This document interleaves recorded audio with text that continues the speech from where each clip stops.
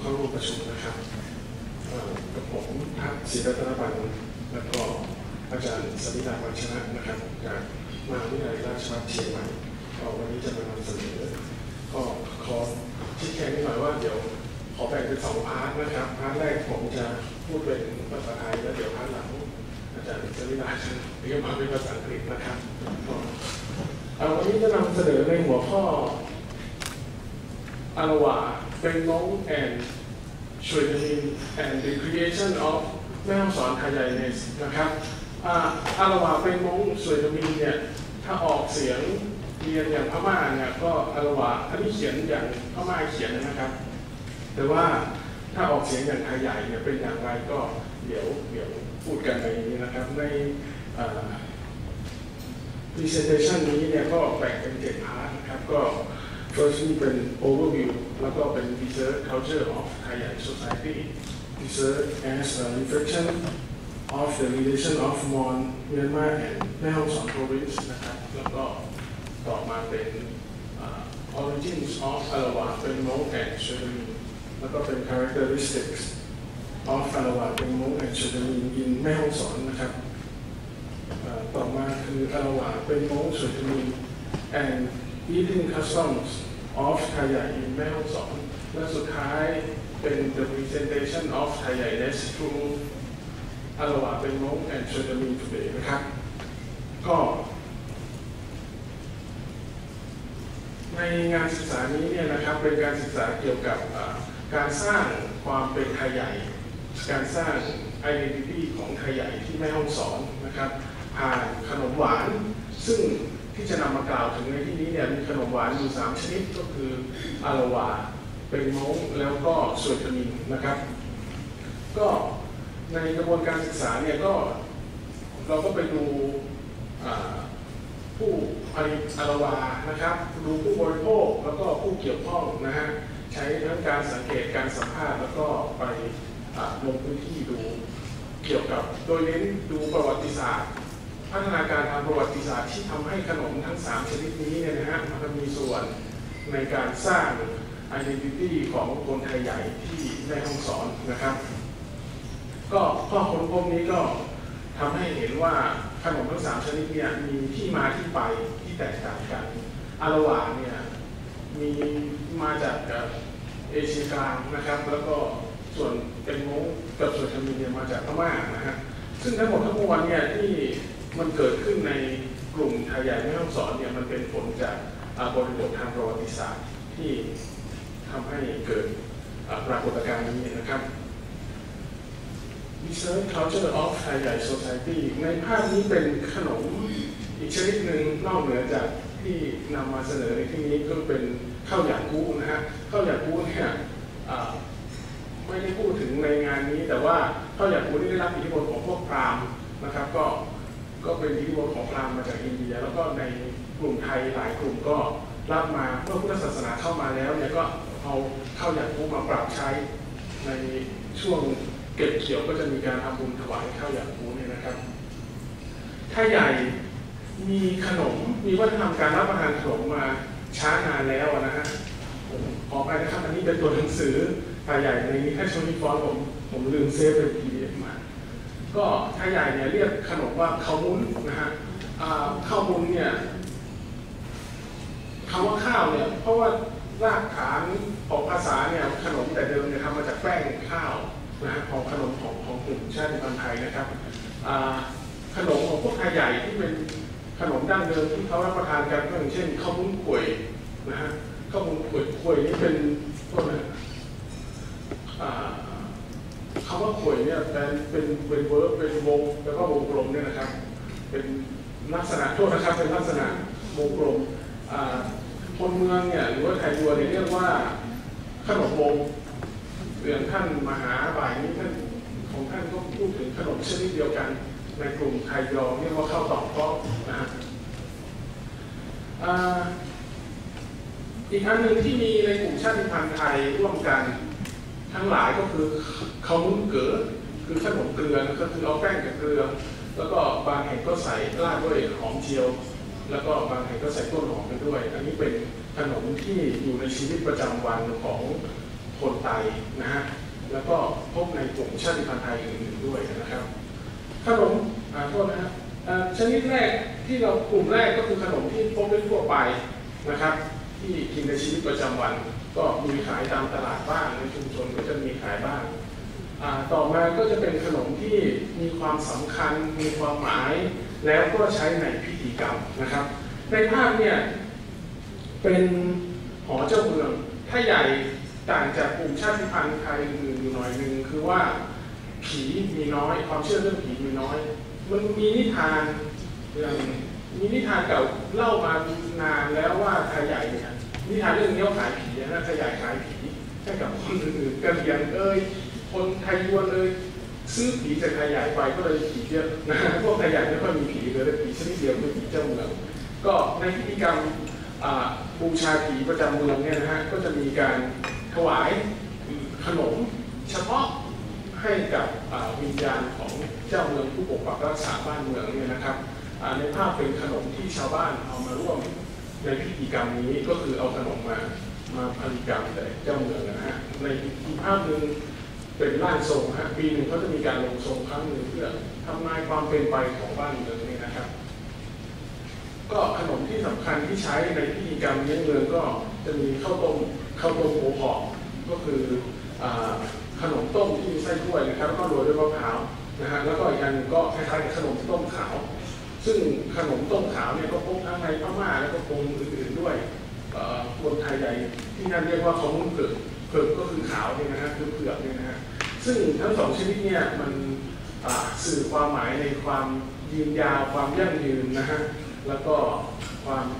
อยู่ดีมีสุขนะครับ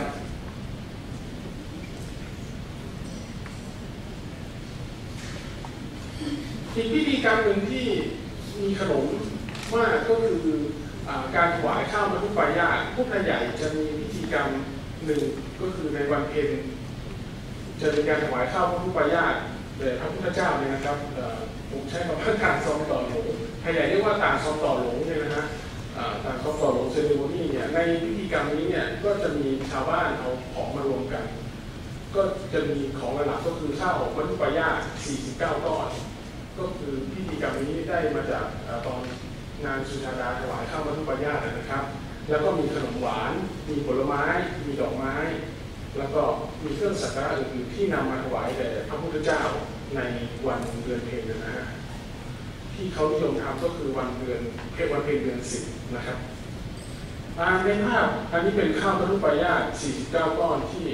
ปั้นเป็นก้อนโตๆกลมๆเนี่ยนะครับก็จะหุงด้วยข้าวเหนียวผสมนมเนยแบบที่เป็นคติที่มาจากอินเดียนะครับมาจากตอนที่นางสุชาดาถวายข้าวมัทุปายาตแต่เจ้าชายสิทธัตถะก่อนที่จะตรัสรู้เป็นพระสัมมาสัมพุทธเจ้าอันนี้เป็นข้าวมุ้นห่อหรือคล้ายๆขนมเทียนนะครับเดี๋ยวมีภาพแล้วก็อันนี้เป็นข้าวป้องต่อก็นอกจากสำรับใหญ่ที่เป็นข้าวมัทุปายาตแล้วชาวบ้านก็จะทำข้าวกับขนมใส่กระทงมาบูชาพระพุทธเจ้าด้วยแล้วก็อันนี้เป็นขนมบงเหมือนที่ได้เห็นเมื่อกี้นะครับเป็นข้าวมุ้นกุ่นในพิธีกรรมอีกอันหนึ่งก็คือในพิธีกรรมปอยสางรองนะครับปอยสางรองเนี่ยจะเป็นพิธีกรรมที่มีความสำคัญเพราะมันเป็นพิธีกรรมเปลี่ยนผ่านสถานะของเด็กชายชาวไทยใหญ่นะฮะพิธีกรรมปอยสางรองเนี่ยรายละเอียดแต่ละไทยของไทยใหญ่แต่ละพื้นที่ก็อาจแตกต่างกันบ้างกรณีของแม่ฮ่องสอนเนี่ยนะครับในพิธีกรรมนี้มีขนมสำคัญอยู่3 ชนิดที่เขาจะทำให้สางรองรับประทานแล้วก็ทำเลี้ยงแขกผู้มาร่วมงานขนม3 ชนิดนี้ก็มีข้าวแตกปั้นข้าวบองตอกแล้วก็ข้าวมูลห่อนะครับในพิธีกรรมนี้นะฮะสางรองจะต้องรับประทานขนมที่ป้อนโดยพ่อกับแม่นะฮะที่ป้อนโดยพ่อกับแม่เพื่อก่อนที่จะพิธีบรรพชาจะเริ่มขึ้นก็เป็นการสื่อความหมายถึงเป็นการสำนึกในบุญคุณพ่อแม่ที่ได้เลี้ยงดูมาแล้วก็เป็นอาหารมื้อสุดท้ายก่อนเปลี่ยนสถานะสู่เพศบรรพชิตนะครับอันแรกนะครับก็คือข้าวแตกปั้นข้าวแตกปั้นคือข้าวแตกก็คือข้าวตอกนะฮะคนไทยใหญ่เรียกตามลักษณะการเอาข้าวเปลือกไปคั่วให้แตกออกมา ก็เป็นข้าวตอกนะฮะแล้วก็เอาข้าวตอกเนี่ยมาคลุกกับน้ำอ้อยแล้วก็ปั้นเป็นก้อนตัดเกลือนิดหน่อยนะครับข้าวตอกเนี่ยโดยความเชื่อว่าเป็นของบริสุทธิ์เป็นข้าวไม่มีเชื้อคนไทยใหญ่บอกว่าข้าวตอกเนี่ยใช้บูชาพระพุทธเจ้าเพราะเป็นไม่สามารถงอกได้แล้วเหมือนไม่ได้พืชพันธุ์ชนิดอื่นก็เหมือนการเข้าสู่พระนิพพานอะไรนะครับก็คือไม่เกิดไม่แก่ไม่เจ็บไม่ตายออกจากสังสารวัฏแล้วเนี่ยนะฮะข้าวตอกที่เอามาปั้นเนี่ยมีความหวานครับก็ให้ความหมายในเรื่องของความสมัครสมานกลมเกลียวแล้วก็ความเป็นกลุ่มก้อนแล้วก็ความหวานของข้าวตอกเนี่ยบางท้องถิ่นก็เชื่อว่าเป็นสัญลักษณ์แทนทองคำความมั่งคั่งความอุดมสมบูรณ์นะครับอันต่อมาที่ต้องใช้ในพิธีกรรมนี้ก็คือข้าวป้องต่อคำว่าต่อนี่บางท้องถิ่นก็บอกว่าได้สัญลักษณ์มามีชื่อมันมีลักษณะคล้ายตังต่อตัวต่อนะครับข้าวป้องต่อเนี่ยคำว่าป้องนี่มีสองความหมายป้องอันหนึ่งก็แปลว่ารวมนะฮะเอามารวมกันอีกอันหนึ่งคำว่าป้องเนี่ยมันหมายถึงการเจริญเติบโตความงอกงามนะครับแล้วก็ความว่าต่อเนี่ยในความหมายก็หมายถึงการเติบโตความงอกงามเช่นกันความเจริญรุ่งเรืองเพราะฉะนั้นมันเป็นขนมที่มีชื่อที่เป็นมงคลเป็นการสื่อความหมายที่ให้ความหมายลักษณะที่เป็นความเจริญงอกงามก็เลยนิยมใช้ในพิธีกรรมนี้นะฮะอันสุดท้ายก็คือข้าวมุ้นห่อคำว่าห่อนี่ก็มาจากลักษณะการเอาขนมที่ห่อด้วยใบตองนะครับก็หมายถึงให้ความหมายเกี่ยวกับความอบอุ่นการปกป้องการป้องกันแล้วก็การดูแลซึ่งกันและกันอันนี้เป็นความหมายในขนม3ชนิดในพิธีกรรมปล่อยสังรองของคนไทยใหญ่นะฮะอันต่อมานะครับในพิธีแต่งงานซึ่งปัจจุบันความเชื่อนี้จางหายไปมากแล้วในกลุ่มไทยใหญ่แม่ฮ่องสอนแต่เดิมเขาไม่มีพิธีกรรมทางศาสนาเขาก็จะทำพิธีผูกข้อไม้ข้อมือกันตอนบ่ายแล้วก็จะเลี้ยงขนมที่นิยมใช้ในพิธีกรรมแต่งงานก็คือมุนลอซอมก็คือขนมลอดช่องนะฮะขนมลอดช่องเนี่ยเชื่อกันมาแต่โบราณว่าเป็นของไทยใหญ่แม้พม่าเองก็รับของไทยใหญ่ไปแล้วก็เรียกทับศัพท์ใส่ไทยใหญ่ว่ามุนลอซองในพม่าก็ต้องใช้ศัพท์นี้ก็พม่ารับของไทยใหญ่ไปนะครับก็เหมือนข้าวซอยที่พม่าก็เรียกข้าวซอยตามของพวกไทยใหญ่ก็ขนมลอดช่องเนี่ยสื่อความหมายเกี่ยวกับการอยู่ร่วมกันตลอดรอดฝั่งการอยู่ร่วมกันอย่างยืนยาวการใช้ชีวิตคู่ที่ร่วมกันไปได้นานนะครับก็ในภาคที่2นี้ก็พยายามจะนำเสนอให้เห็นว่าขนมเนี่ยมันมีความหมายต่อวิถีชีวิตมีความหมายในพิธีกรรมขนมเนี่ยถูกใช้ให้พิธีกรรมเนี่ยสมบูรณ์ยิ่งขึ้นโดยผ่านการสื่อความในรูปแบบต่างๆนะครับทั้งในเรื่องมงคลแล้วก็ในเรื่องความยั่งยืนคำอีกอย่างหนึ่งที่ขนมจะถูกใช้มากก็คือเป็นสัญลักษณ์ของความอุดมสมบูรณ์นะครับอันนี้ในสำหรับอาหารในงานปอยของคนไทยใหญ่ที่นั่นเนี่ยนะฮะก็จะเห็นอันนี้เป็นขนมอลาวาที่จะพูดถึงในงานศึกษานี้นะครับขนมที่จะมาพูดวันนี้นะครับมีลักษณะร่วมกันอยู่หลายประการอันแรกก็คือมีองค์ประกอบร่วมกันก็คือทำมาจากแป้งข้าวเจ้าแป้งข้าวเหนียวแล้วก็น้ำตาลอ้อยน้ำอ้อยนะฮะแล้วก็มีกระบวนการที่สลับซับซ้อนสำหรับในท้องถิ่นนั้นนะครับมีกระบวนการที่สลับซับซ้อนแล้วก็ต้องใช้ความเชี่ยวชาญต้องใช้ความชำนิชำนาญในการทำนะครับคนไทยใหญ่เนี่ยเมื่อกี้ผมพูดข้ามไปนิดนึงว่าคนไทยใหญ่แต่เดิมเนี่ยนะครับก็เหมือนที่เจ้าป้าโสภาวดีบอกว่าเชียงตุงเนี่ยเขาก็ไม่ได้ค่อยนิยมกินขนมพวกไทยใหญ่แต่เดิมถ้านอกเหนือจากในพิธีกรรมก็ไม่ได้นิยมรับประทานขนมมากนักในชีวิตประจำวันเพราะขนมเนี่ยนะครับมันมีกระบวนการที่สลับซับซ้อนแล้วในสมัยโบราณเนี่ยแป้งการทำแป้งก็ดีการทำน้ำอ้อยก็ดีมันจำเป็นจะต้องทำเองเพราะฉะนั้นการเสียเวลาในการทำขนมเนี่ยจึงถูกยกเข้าไปใช้ในพิธีกรรมเป็นส่วนใหญ่นะฮะแต่อย่างไรก็ตามนะครับในพิธีกรรมในชีวิตประจำวันนะฮะขนมเนี่ยก็มีขายอยู่บ้างครับคนไทยใหญ่เนี่ยจะมีคนขายขนมหรือคนที่ทำขนมขายในชุมชนเนี่ยเรียกว่าเจ้าขมุ้นก็คือคนที่ทำขนมขายเนี่ยนะฮะขนมเนี่ยมันจะมีขายในสังคมไทยใหญ่เป็นสังคมตลาดก็คือเป็นสังคมการค้านะฮะในเมืองใหญ่ๆ จะเป็นศูนย์กลางทางการค้าก็จะมีตลาดตอนเช้าก็จะมีคนขายขนมอยู่บ้างนอกจากนั้นก็จะมีแม่ค้ากระเดียดตะกร้าขายตามบ้านในท้องถิ่นเล็กๆกันนะครับคนที่ขายขนมชนิดไหนเขาก็เรียกชื่อตามขนมชนิดนั้นเช่นขายขนมลอดช่องเนี่ยเขาก็เรียกว่าเจ้าของมุ้งลอดช่องอย่างเช่นนี้นะฮะอันนี้เป็นการขายขนมในกาดแรงตอนเย็นนะครับก็อันนี้ทุกวันนี้ขนมก็มีขายมากขึ้นนะครับอันนี้เป็นขนม3 ชนิดที่จะพูดกันต่อไปอันนี้เป็นขนมเกลือฮะหรือว่าข้าวมุ้งเกลือถัดไปนี่เป็นขนมเขาควายนะฮะมีลักษณะคล้ายเขาควายนะครับสาเหตุหนึ่งที่พิจารณาแล้วว่าทำไมไทยใหญ่ไม่ค่อยรับประทานขนมในชีวิตประจำวันเพราะในชีวิตเขาปกติเนี่ยเขากินเมี่ยงฮะเมี่ยงที่ไทยใหญ่รับทานมีสองชนิดก็คือเนยแห้งก็คือใบชาแห้งเนี่ยนะซึ่งเอามารับประทานชงเป็นชารับประทานหลังอาหาร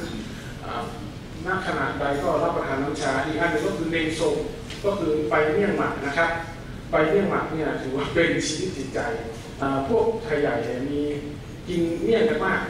มีคติอยู่อันหนึ่งบอกเวลาให้พรกันบอกว่าแต่เรื่องให้มีขวัญเก๋อเนื้อให้มีขวัญเองก็เดี๋ยวเซ็งให้มีมาก็คือว่า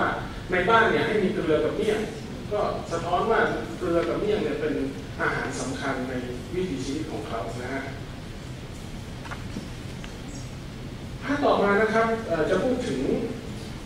ความสัมพันธ์ระหว่างเมืองแม่ฮ่องสอนกับกลุ่มวัฒนธรรมมอญพม่าที่ทำให้ขนมชนิดนี้แพร่ขยายเข้ามาในเมืองแม่ฮ่องสอนนะครับหากดูในแผนที่แล้วนะฮะแม่ฮ่องสอนเนี่ยจะอยู่บริเวณด้านตะวันตกเฉียงเหนือของประเทศไทยนะครับอยู่ด้านตะวันตกของจังหวัดเชียงใหม่แม่ฮ่องสอนมีลักษณะแตกต่างจากจังหวัดอื่นในกลุ่มภาคเหนือก็เพราะว่ามันมีภูเขากั้นระหว่างแม่ฮ่องสอนกับเชียงใหม่แต่ในอีกด้านหนึ่งเนี่ยน้ำแม่น้ำนะฮะก็คือน้ำปายแล้วก็ลำน้ำสาขาเนี่ยมันจะไหลไปบรรจบกับลำน้ำสารวินซึ่งไหลไปออกอ่าวมัตตมะนะฮะเพราะฉะนั้นทำให้กลุ่มคนที่อยู่บริเวณรัชฉานก็ดีรัฐกะเหรี่ยงก็ดีนะครับขยายเข้ามาโดยเฉพาะในช่วงที่กิจการป่าไม้เจริญรุ่งเรืองในช่วงที่อังกฤษขยายอิทธิพลเข้ามาในพม่าแล้วก็เริ่มกิจการใหญ่ๆเช่นกิจการป่าไม้แล้วก็เอาสินค้าจากตะวันตกเข้ามาขายเนี่ยนะครับทำให้บริเวณนี้ซึ่งเป็นบริเวณป่าไม้สักเนี่ยมีผู้คนมากขึ้นแล้วก็ต่อมาก็เลยเมื่อมีผู้คนมากขึ้นบริเวณนี้นะครับเป็นแหล่งที่มีกลุ่มคนจากรัฐฉานรัฐกะเหรี่ยงรัฐกะยาอพยพเข้ามามีกลุ่มคนอยู่หลายกลุ่มฮะที่สำคัญก็จะประกอบไปด้วยกลุ่มไทยใหญ่นะครับแล้วก็กะเหรี่ยงปอโอหรือต่องสู้นะฮะแล้วก็มอญแล้วก็พม่าซึ่งเข้ามาตั้งถิ่นฐานอยู่ในพื้นที่แม่ฮ่องสอนนะครับ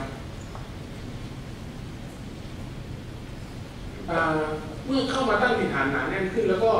กิจการไม้ขอนสักในภาคเหนือรุ่งเรืองขึ้นนะครับพระเจ้าอินทรวิเชียรนนท์เนี่ยก็ตั้งแม่ฮ่องสอนขึ้นมาเป็นเมืองโดยให้ในปี 1874 โดยให้คนไทยใหญ่เป็นผู้ปกครองนะฮะแล้วก็กรณีการเกิดขึ้นของเมืองแม่ฮ่องสอนเนี่ยสามารถ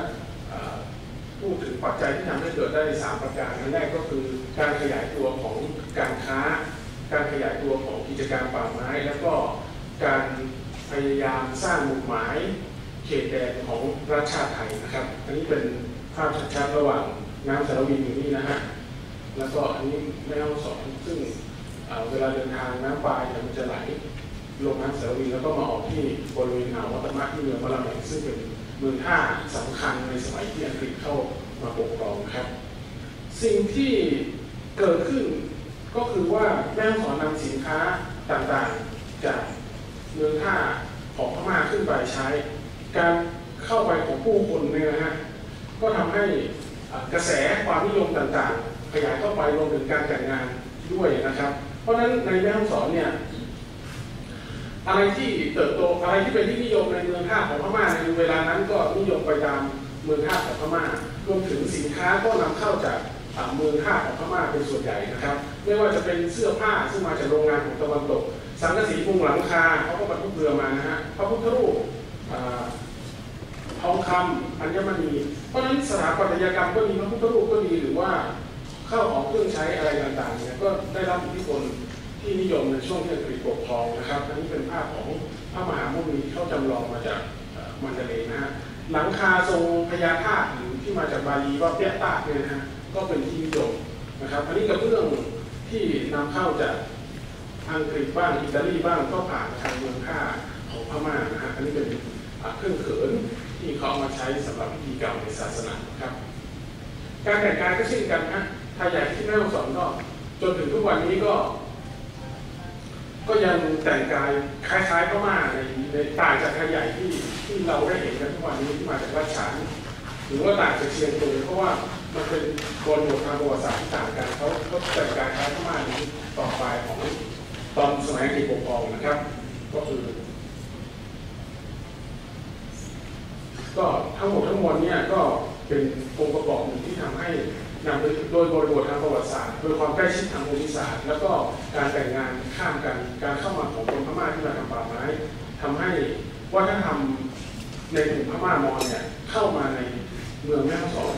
นะครับในเรื่องของวัฒนธรรมอาหารนะฮะแม่ฮ่องสอนก็รับเอาวัฒนธรรมอาหารของการกินของเมืองท่าบริเวณพม่าตอนใต้เข้ามาเยอะมากอันหนึ่งที่เข้ามาก็คือแกงฮังเลนะฮะฮังเลเนี่ย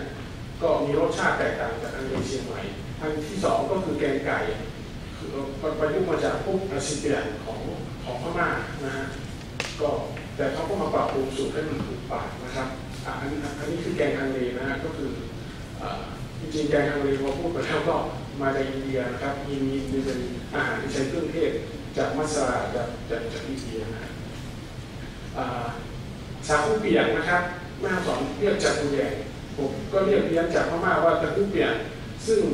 อันนี้น่าจะเป็นของพวกมาเลเซียพม่าก็รับมาจากมาเลเซียอีกทีหนึ่งอีกอย่างนึงก็ทำอะไรก็ได้เห็นว่าในอุตสาหกรรมเนี่ยขนมแลกกันไปแลกกันมานะครับอิทธิพลของขนมเนี่ยแลกเปลี่ยนกันไปกันมาจนสับสนแล้วแต่ละคนก็พยายามจะบอกว่าเป็นของตัวเองนะครับแล้วก็ที่สำคัญอีก3อย่างที่จะกล่าวถึงในที่นี้ก็คืออาละวานะฮะแล้วก็เป็นมงแล้วก็เชยมินซึ่งไทยใหญ่ที่แม่ฮ่องสอนก็รับมาจากเมืองทางตอนใต้ของพม่าเช่นกันนะครับก็ดังกล่าวมาเป็นพาร์ทแรกคือที่มาที่ไปว่าทำไมขนมชนิดนี้เข้ามาในแม่ฮ่องสอนนะครับขอต่อไปขอเชิญอาจารย์สริราครับ My part will be in both English and Thai, and I'll try to be more slowly to give you some information on this Thai thought research. This point is about the origin of Alowha, Beinmont and Shwe, and based on the historical and geographical context that we just heard about, they did not originate from Thai. Let's take a look at this picture. This is a picture of Alowha from around the world, and you will see that there are some differences and some similarities. And this picture also shows you that Alowha did not originate from Thai, and also it is called with different names. When we talk about its history, it is known that it originated over 3,000 years ago in the Middle East, and it moved from its origins through the expansion of the trade routes around the regions of Western Asia, Mediterranean Sea, China, and India. And among these regions, also there was a development of logistic management before Christ, and this helped make the spread of Alowha across the continents. And different names were given to Alowha. For example, the pink words on the screen, you will see that there are different names to call Alowha. We can call it Hawa, Halawa, Haluwa, Aluwa, Hawa, and Alwa. So, but these different names refer to Alowha that come from the Arabic words meaning sweet or candy. At the present time, Alowha is popular among many regions, for example, India, Western and Middle Asia, North Africa, Israel, the Balkan Peninsula, and also for among the Jewish in America. And let's talk about its ingredient. Alowha is made from, usually it is made from wheat flour or nut butter, ground sesame, vegetables, cereals, and sugar. And currently it is famous among Thai ethnics because of the influence of India and Burma. And when we talk about the Alowha in India, the ingredients comprise of coconut and other ingredients. And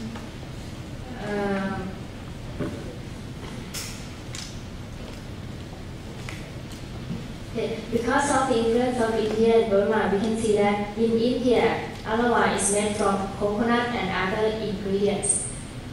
And it comes out of the port cities of India, and then it comes into the port cities of Burma, around the Montama Gulf cities and the port cities around Ayeyarwady and Salawin River. And later it became very famous among Thai communities and other parts of Burma. Now let's move on to another two popular desserts called Shwe Tamin and Beinmont. They both are from Burma. They are Burmese dessert. When we talk about Shwe Tamin, the Burmese Shwe Tamin is made from glutinous rice, not glutinous rice flour, sorry. It is made from glutinous rice, cooked glutinous rice or sticky rice mixed with brown sugar, syrup, and coconut milk. And when cooked, it will be poured into a tray and baked so that its surface becomes brownish. And when we talk about Beinmont, Burmese Beinmont on the other hand is made from rice flour mixed with coconut sugar syrup or jaggery syrup. Coconut syrup refers to namtaan maprao in Thai, while jaggery syrup is namtaan talo in Thai. And sometimes people add crispy coconut or maprao or grog. Some nuts and poppy seeds are also added. And when finished, they look like a pancake.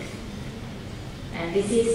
picture shows you today's Burmese Beinmont, which looks quite small in shape. And this is Burmese Shwe Tamin that looks like khao liao gyao in Thai. And the next point will be about the features or characteristics of Alowha, Beinmont and Shwe Tamin in Maehongson. From the picture, you can see that these three kinds of desserts look about the same. They have the look of khanom na mai, and this is because of the method of cooking. Let's first talk about Alowha. This is the picture of Alowha, Maehongson Alowha. And it possesses the unique feature of khanom na mai. And the main ingredient is rice flour. When we talk about the original Alowha, we will see that it is made from wheat flour, not rice flour. While when we talk about Maehongson Alowha or Thai Alowha, it is made from rice flour, mixed with coconut milk, sugar, and salt, and then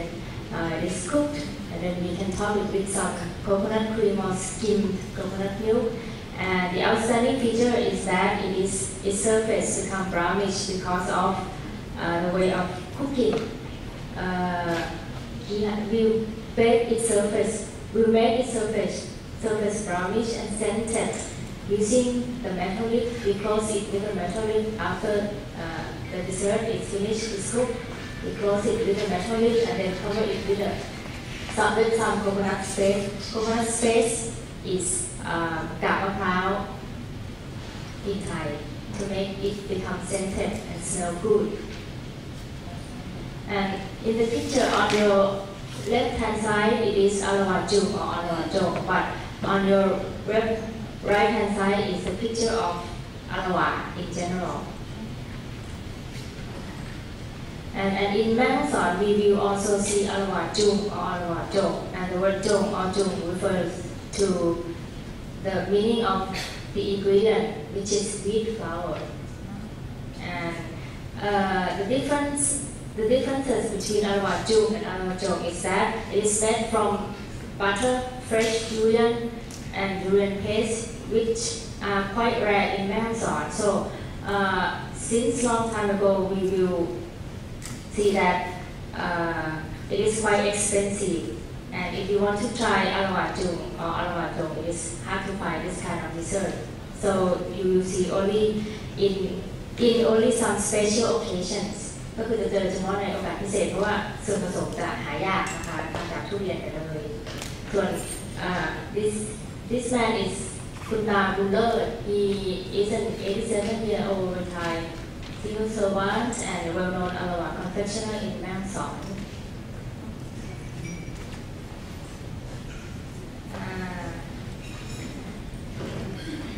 Let's move on to Shwe Tamin. Shwe Tamin has about the same ingredients as other three kinds of dessert, but the difference is that it is made from glutinous rice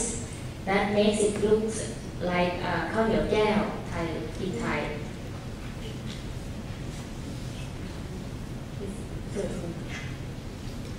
And this is a picture of Shwe Tamin. You can see that it is made from glutinous rice mixed with coconut milk and sugar. And let's move on to Beinmont. In the past, Beinmont usually made from rice flour, and it is left until its texture rises. ทิ้งไว้ให้มันฟูนะคะ and later on at the present time it is added with baking powder ปัจจุบันก็เขาเติมผงฟูเข้าไปเพื่อให้มันฟูขึ้นนะคะเพราะฉะนั้นหน้าตาของมันตอนหลังก็จะเหมือนขนมเค้กนั้นคนไทยใหญ่ก็เอาไปเป็นเค้กที่ใช้เลี้ยงในงานวันเกิดในปัจจุบันก็จะเป็นสัญลักษณ์คือเอาไปเป็นขนมของตัวเองนะคะ The next point is about the eating customs of Thai-Tai in Maehongson and these three kinds of desserts.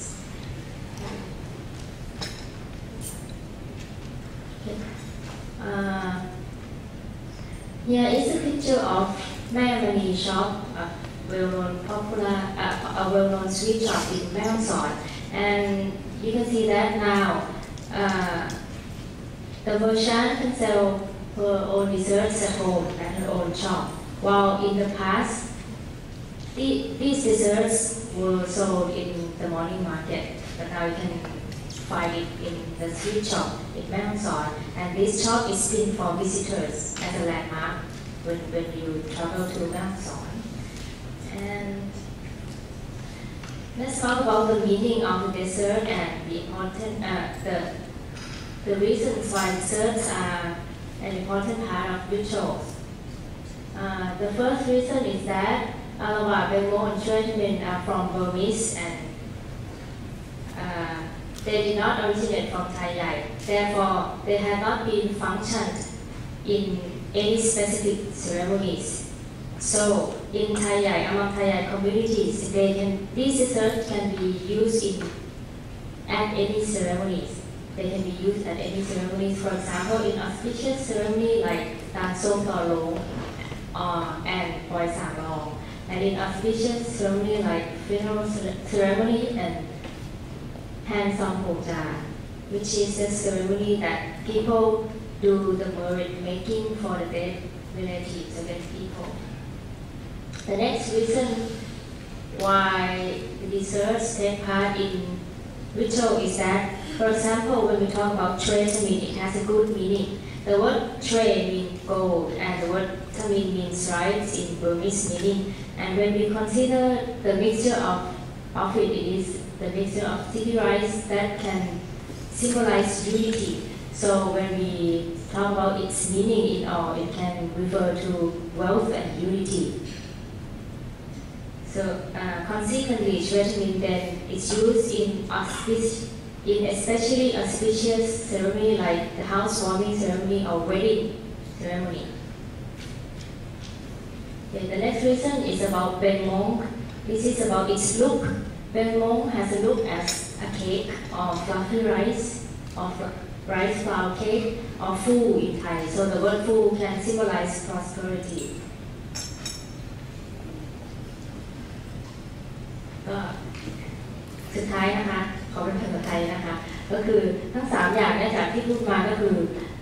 ใช้วิธีการทำที่ค่อนข้างซับซ้อนนะคะแล้วก็จำเป็นต้องใช้คนที่มีความเชี่ยวชาญเฉพาะในการทำขนมทั้ง3ชนิดนี้แล้วก็เขาไม่สามารถที่จะผลิตในปริมาณเยอะๆได้นะคะแล้วก็ส่วนผสมบางอย่างเช่นกรณีอลาวาจุ่มหรืออลาวาจมที่ต้องใช้ทุเรียนหรือเลยเนี่ยบางทีมันหายากเพราะฉะนั้นเนี่ยมันก็จะถูกราคาก็จะแพงหน่อยแล้วก็จะถูกใช้ในเฉพาะพิธีการทั้งหลายนะคะซึ่งโดยเฉพาะในถ้าถูกเอาไปใช้ในพิธีการสำคัญเนี่ยมันก็จะเป็นหน้าเป็นตาของเจ้าของงานด้วยค่ะ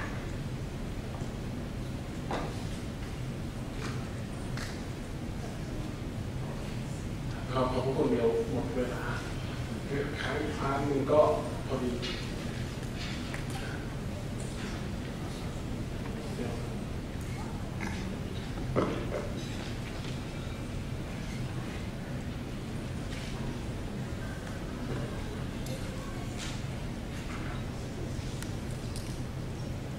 นี่เป็นพาร์ทสรุปนะคะก็คือจากที่อาจารย์ทัศน์ได้พูดมาแล้วก็รวมกับพาร์ทข้างหลังนะคะเราจะพบว่าอันนี้จะเกี่ยวข้องกับบริบททางประวัติศาสตร์นะคะซึ่งทำให้ขนมหวานของไทยใหญ่เนี่ยเป็นที่นิยมและเป็นที่รู้จักในแม่ฮ่องสอนแล้วก็ในชุมชนใกล้เคียงอีกอันหนึ่งที่เมื่อกี้ข้ามไปก็พูดสั้นๆคือเป็นเรื่องของการโปรโมททางการท่องเที่ยวนะคะว่า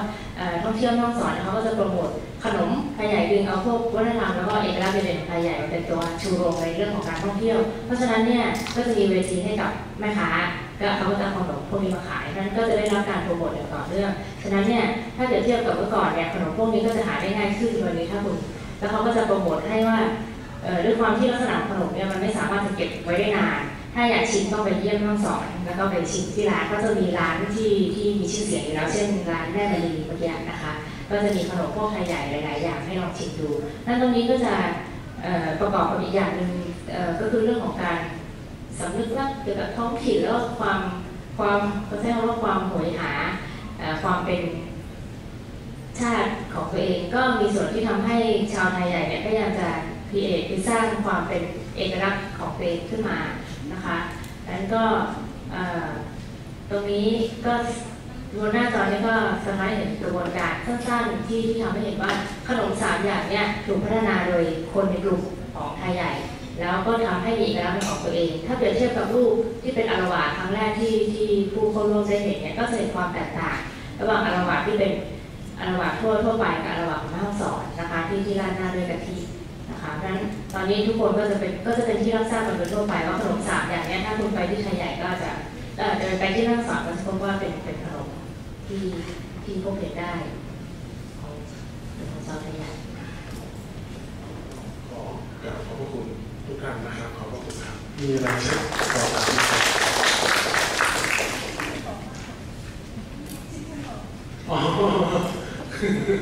เชิญที่แม่ฮ่องสอนนะครับ 1,864 โค้งครับ